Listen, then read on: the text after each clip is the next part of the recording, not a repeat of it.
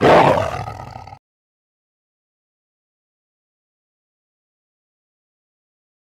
back to another edition of Attack TV. I'm your host, Sean Bisson, here with Owen Sound Attack defenseman Markus Phillips. Markus, this summer was a big one for you. Obviously, you had the spring under-18 championships, Team Canada camp, and then you were captain of the Hlinka team.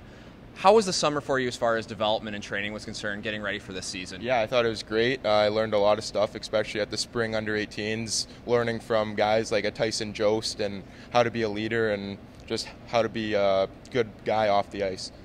With all the hockey that you played this summer, how do you feel coming into camp this year? Are you confident in what you accomplished this offseason? Yeah, I'm really confident, and I'm looking forward to get started. I feel good, and can't wait for the season to start.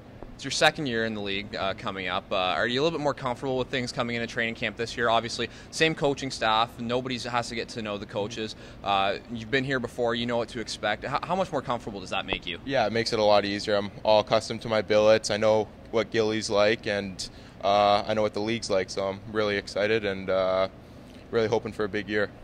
Aside from your stints with the national team this summer, what were some things that you worked on to maybe have a little bit better of a second season and improve from your first year? Yeah, I think just my all-around game, getting bigger, stronger, faster. Another thing, you can't work on your skating enough, and just my shot from the point to getting it through.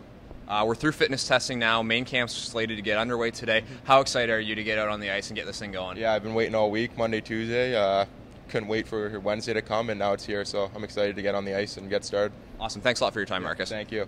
This is my home. Been there about 12 years. This is the tree that once shaded my backyard. And here's what happened when a storm blew through our neighborhood. Oh man, what a disaster. Fortunately, my wife knew just who to call. The experts at Balfour.